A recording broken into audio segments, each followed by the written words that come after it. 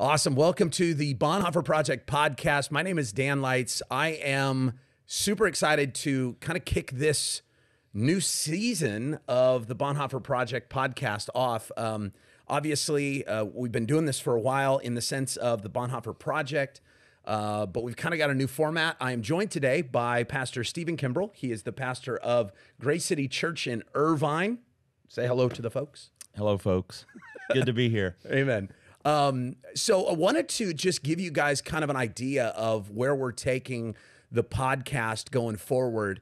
Bill Hull founded the Bonhoeffer Project, been a part of this for a long time, and still a great friend to the project, and invests a lot in me continually.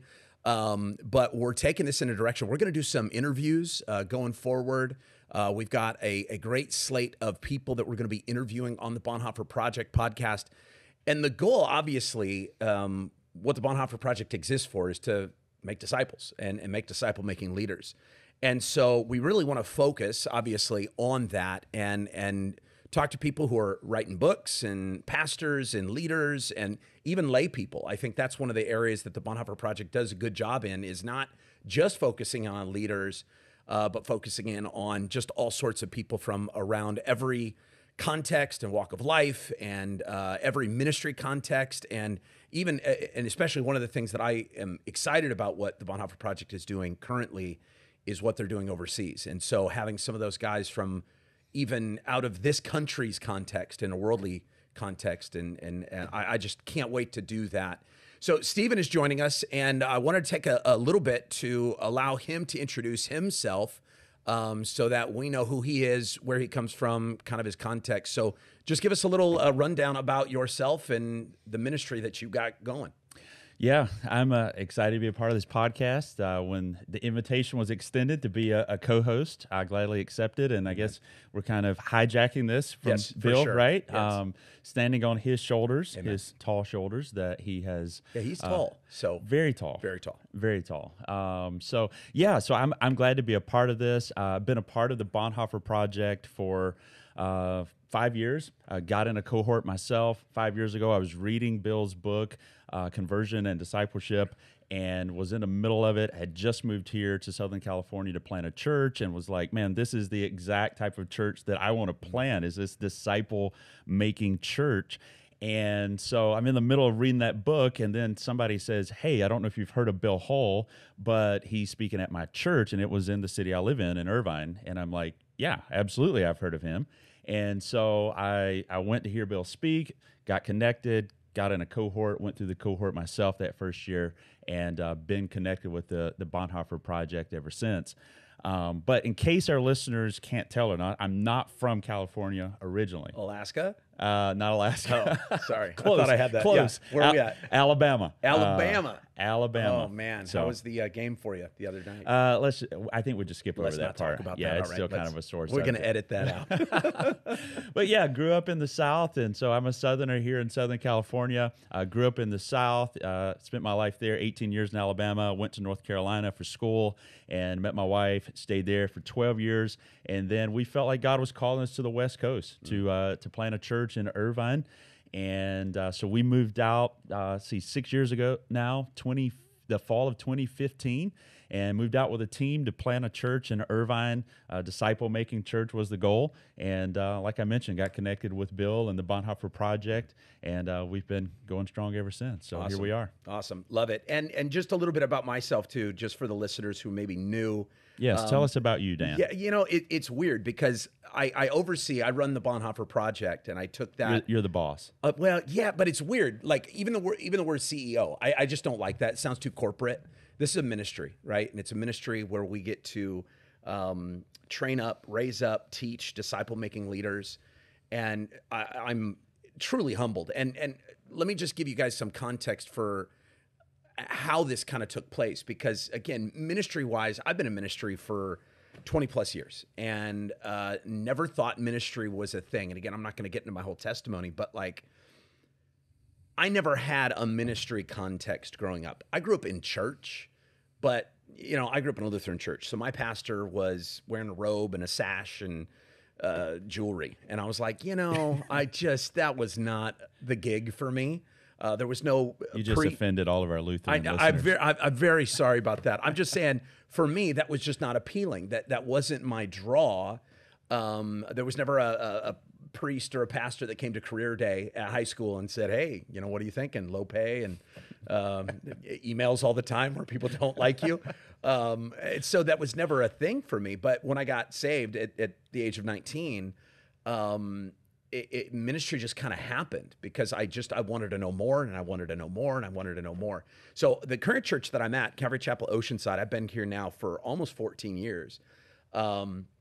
Pretty much done everything in ministry here at this church with the exception of women's ministry. And I'm still thinking of giving it a shot one of these days. I think you'd be good at it. I am married. I do have a wife, so I do try my best to minister to her.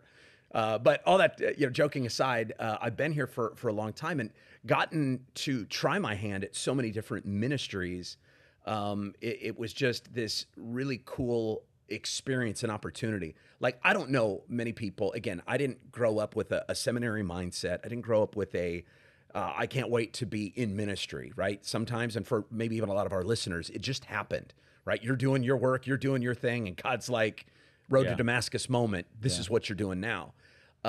So for me, I didn't really have a ministry background or mindset, so it just started happening. And I was lucky enough to have a senior pastor previous to me who really let me try my hand at a lot of things. And so I got to try my hand at men's ministry and student ministries and kids and children's ministries and safety and security. It's a bigger church, so making sure the kids are safe. And I mean, just all these things that kind of my heart was like, ooh, what about this and what about that? And that was really cool. So fast forward a few years, I basically now been the senior pastor here at this church for about 3 years.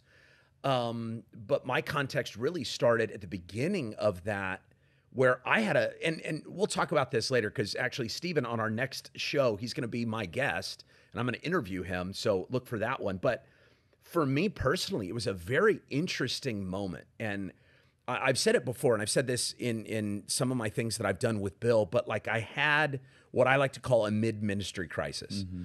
And I don't know if our listeners, I don't know if y'all have ever had this. I just said y'all. I think you're rubbing off. Yeah, I think so. Y'all came out. I don't know if everybody goes through this, because I think we see ministers and ministries, and if you grow up watching it, you kind of get I know how to do this. Mm-hmm. All right, okay, I can do that. Yeah, I can do that. I can teach. I can, be the boss. I can say no here, and I think we should go this direction here. And you kind of get a feel for, I think I could do that. Yeah. But then it happens and you're that guy, mm-hmm. and the buck does stop with you. I had a situation, it was really funny. One of our maintenance guys, right when I first became the senior pastor, came to me and said, Pastor Dan, what do you want to do with this? And I said, oh man, I don't know. And he goes, you need to know, like, I need an answer. Yeah.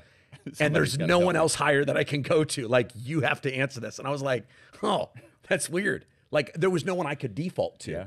And I think it was even in that questioning that I just started going, what am I doing? Mm-hmm. And I didn't mean that I knew who Jesus was. I knew what the church was supposed to do. Yeah. But I found myself in a quandary, like really searching on a different level than I've ever searched before for what does the church exist to do? Yeah. And obviously going into scripture, that's the best place for it, right? If I want to find out what Jesus told the church to do and to be, let's go there. And I really fell on the Great Commission and the Great Commandment, right? Love people and make disciples. Mm-hmm. And that was really, and it's weird because, like, for those of you who read scripture all the time, pastors even do this too. As we teach, we'll get to one scripture and it's something we've heard 1,000 times. We've heard it taught hundreds. Yeah. And then in a moment, it means something so much more. The depth of it is just, the bottom falls out almost. Mm-hmm. And we thought there was a depth limit, and all of a sudden we're deep diving all over again. And so the Great Commission just, oh my gosh, it plucked my heart to the nth degree. I couldn't explain it. I was like, we're called to make disciples. Yeah. And so I had this, right? And so here I am thinking I found something new. And I talked to a buddy of mine, and he said, "Oh man, you got to go to the National Disciple Making Forum." And I'm like, "There's such a thing?" Other people have figured this out. Yeah, too? yeah. There's other people who have figured out this amazing thing that I just found out, and I felt behind the times. I really did, and that's where I ended up meeting Bill. And same thing, Bonhoeffer Project. They really got me. The Bonhoeffer Project really has this a phrase that really, if you just think about it, almost dissects your soul. And the gospel you preach determines the disciple you make. Right. And because I love the gospel, as ministers of the gospel should, it really caused me to think, well, wait a second. You're saying that there's other gospels. You're saying that you could preach the wrong gospel. You're saying that you could make a disciple of a false gospel. Right. And it was that kind of... I freaked out. I freaked out a little bit. And that was where I got involved. So I signed up for a cohort. And for those of you that don't know, Stephen was my cohort leader. Yeah. Leader. Bill was there. Stephen was there. Your sensei. Yeah, you were my sensei. Right? You're my Miyagi. I thank you so much. I think you call me that, right? Yeah, that's right. Every week. I'm sorry, your name, Mr. Miyagi. That's right. And that was really what set it apart for me, because the way I say it, and I've said this, my teaching, I say there's things that I never knew I always wanted. And this was that. The Bonhoeffer Project put words, concepts, really feet to my faith to show me the area that I was missing.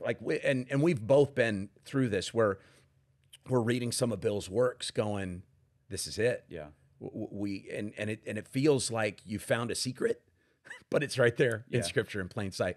Talk to me a little bit about kind of that experience for you, because you were saying that when you were already reading some of Bill's work, what is it about what Bill said and kind of how he said it, or how he kind of portrayed discipleship, that really kind of was it for you? Yeah, and I know we'll get into some of this next time. Sure. But I think for everybody that's gotten connected with the Bonhoeffer Project or Bill's writings, it's kind of always the same story. It's like there's this desire in their soul, or there's this sense that something's missing. Like we're going through the motions. We know how to do church. We went to seminary. We learned how to do church. We learned how to parse out Scripture and to preach and to teach and oversee these organizations and all of these things. But there's something in us saying, are we doing what we were really called to do? And not just run an organization, not just be the CEO of this nonprofit, but most of us, I think, got into ministry, whether we're a lay minister or we're paid minister. We got into it to make a difference, right? We got into it to follow Jesus and to make disciples that make disciples. But somewhere along the way, it's like we kind of got sidetracked in all of the structure and all of the processes, and we thought that the processes were the end in themselves. Right. And we're like, hey, look at my nice, shiny structure or process over here. And then all of a sudden, we were just left with this emptiness of, man, there's more to it than this. And so I think that's where most people are when they come across Bill's writings. That's where I was. That's where I was seeing in Scripture. It just looked different. Like Jesus was all about making disciples. It wasn't about making converts. It wasn't this thing of, hey, raise your hand if you want to receive me, pray this prayer, and all right, everybody go back to your normal lives. Right. It was, hey, who wants to deny themselves, take up their cross, and follow me? Yeah. It was the worst sales pitch ever. Yeah, absolutely. And yet a few signed up for it, and then a few more, and this thing just began to grow and multiply, these true and real disciples who carried this mission of Jesus forward and just exploded around the globe. And so that's where I was like, man, how do I make these disciples? Yeah. And then I read Bill's stuff, and it's like gas thrown on a fire. Yeah, absolutely. Of like, wait a second, this guy just articulated everything I've ever thought about this in a much better way than I could ever articulate. Absolutely. So, we've all done that. Like, oh man, he said that real good. Exactly. Absolutely. So that was kind of my first interaction with Bill's writings. And then the Bonhoeffer Project and the cohorts and everything just really, I think, amplified that in my mind and helped put some practical aspects to it in my life of how do I flesh this out? How do I live this out as a disciple myself, but then also as a pastor who's trying to implement these things at my church and make disciples. Yeah, and I think one of the things that struck me about Bill, specifically in his writings, was his tone, his goal wasn't to make you buy more of his books or try to sell you on more Bill. He was always pointing you to Jesus. Yeah. And I think for those of us who have that kind of like passing the muster test, like you're looking for that. You're looking for people who are genuine in the, listen, I'm not trying to get you to my conference. I'm not trying to get you to buy another book. I'm not trying to get you in my downline. I simply want to show you what Jesus said and measure us, the American church or the global church, against what Jesus said, and to assess, are we doing that? Yeah. And that to me was the biggest thing, because I think I don't want to say I say this to my church all the time. I'm not a cynic. I'm not a pessimist. I'm a realist. And I know that people are people. I know that I'm a person. And I know that I can get caught up. I can get caught up in the notoriety, or I could get caught up in the glamour. I could get caught up in the recognition. And I didn't see that out of Bill. I saw, in my cohort, like he was my cohort leader. Like, what guy in an organization like this with the recognition, all the books that he's written, well, he's the guy, boots on the ground, leading the cohort. That already struck me as like, wait a second. So this guy's not just a figurehead, and he's not just the guy that writes things and then has others do his work. He's invested. Yeah. That spoke a lot to really actually almost substantiated his writings even more. I already agreed with them, but now I saw the heart behind them was, I just want to make more disciples. Like, I want to hear well done. Yeah. And I think for all of us ministers, that's what we want. That's the secret sauce. Yeah. We want to hear well done. I want to hear, after I've ministered for however long God wants me to, in whatever context he has me in, to the day that I see him face to face, he says, awesome. You did a great job with my son. And for me, I think that's the biggest thing about the Bonhoeffer Project, is it kind of puts a structure. Like, to me, the Great Commission is the skeleton. Here's what you need to do. Go make disciples. But I believe the proper question that we all have is, well, how? Right? Because I don't think there's one, it's only this way and here's the curriculum. There's many different ways. Stephen, if you would kind of explain in your own words, like how the Bonhoeffer Project gives us that how. Like, how do we do that? How do we make disciples? Yeah. So one of the things I really love about the Bonhoeffer Project, and I know we're giving a big plug to Bill and all of his writings here and the Bonhoeffer Project, but that's who we are, right? That's right. I love about the Bonhoeffer Project the fact that it starts in what we call upstream. And what we mean by that is, typically when you start thinking about, or you start talking about making disciples or discipleship, everybody runs to what we call downstream, which is, how do we do that? So give me the book, give me the group, give me the program that I can plug and play, put into place in my church. I can put it in this weekend, and it's just going to run until Jesus comes back and spit out all these disciples. That's right. And I think we know naturally that that's not really how it works. And so the Bonhoeffer Project goes upstream, and we start with the gospel. And so it goes back to what you were saying earlier. The gospel you preach determines the disciple that you make. And so we believe that everything in your church, in your community, where you're trying to make disciples, is dependent upon, first of all, what is the gospel that's being communicated? And I think when that's mentioned to most pastors or ministry leaders, it almost feels like an attack. Like, what do you mean?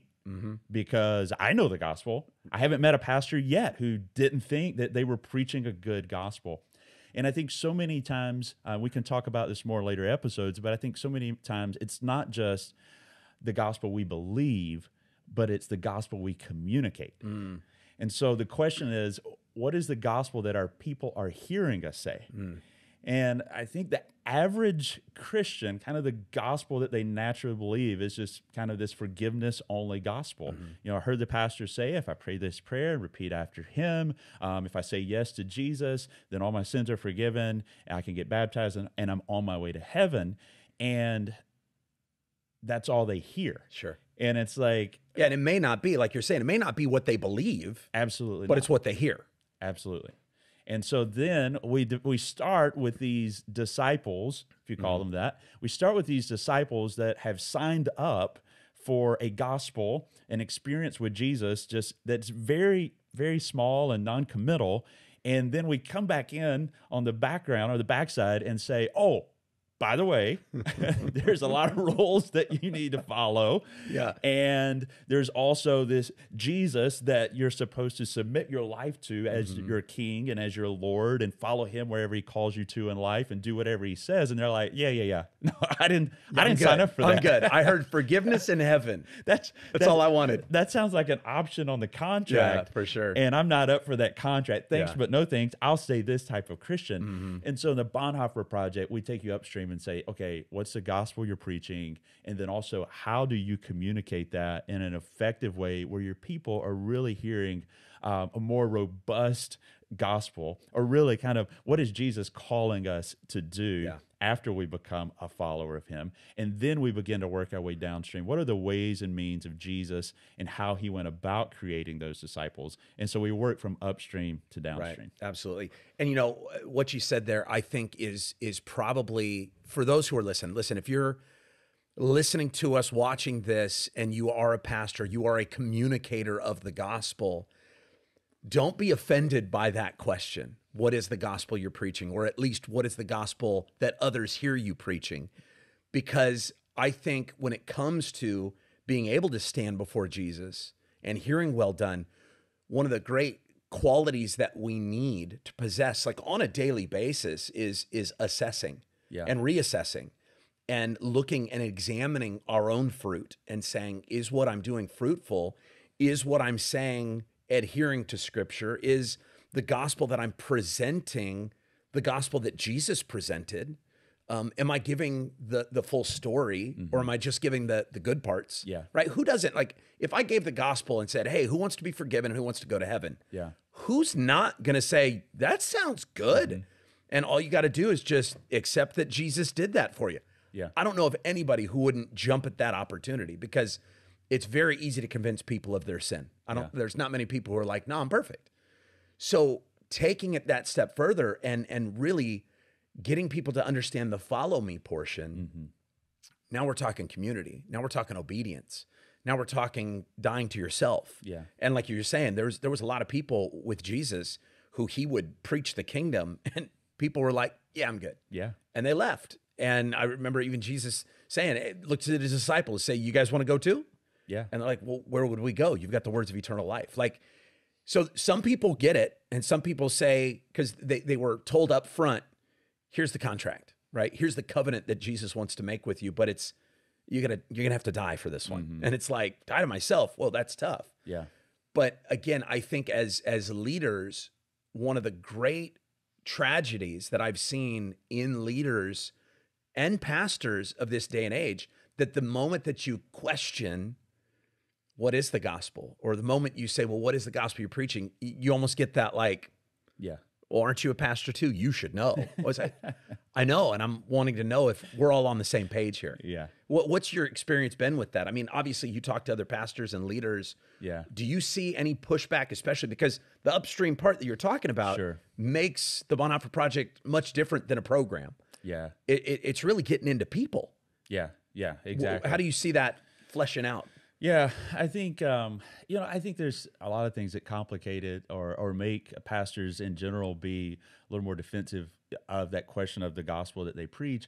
I think there's so much talk today about people deconstructing their faith or deconstructing the gospel, and that scares a lot of people. And that's not what we're talking about in the sense that a lot of people are doing it, where they're deconstructing their faith, the gospel, in a way that they're walking. They're trying to blow it up. Yeah. Right. Yeah. They're walking away from it, or they're trying to say that, the gospel, Jesus didn't say really that I'm the only way, and those kind of things. Yeah. I would say it's less of a deconstruct, more of a dismantle. Right. Yeah, exactly. They're just, and leaving the parts. And that's not what we're talking about. But I do think that some pastors are defensive over it because of that.